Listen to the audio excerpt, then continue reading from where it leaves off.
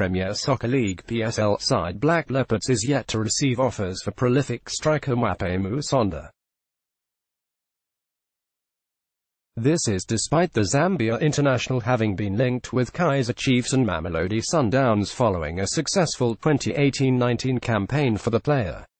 Musonda hit the back of the net 16 times in the PSL and he scooped the league's Golden Boot accolade. Editors picks former Highlands Park striker Mwape Musonda in talks with SuperSport United and Stellenbosch. Transfer news: the latest rumours from Kaizer Chiefs, Orlando Pirates, Sundowns and all PSL teams.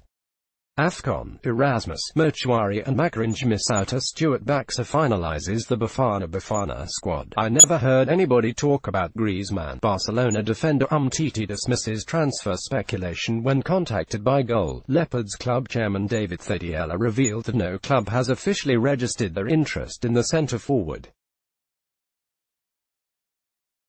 No, there is nothing thus far, Thadiela told Goal. However, we're expecting offers for the player, the club boss added. Musonda, who also won the National First Division (NFD) Golden Boot accolade for the 2017-18 season, looks set to be one of the most sought-after players during the upcoming July-August transfer window. Former PSL champions Bidvest Wits and SuperSport United have also been linked with the bulky striker. Musonda, though, has already stated that he is open to joining Chiefs, who are reportedly keen to snap up 28-year-old player ahead of the 2019-20 season.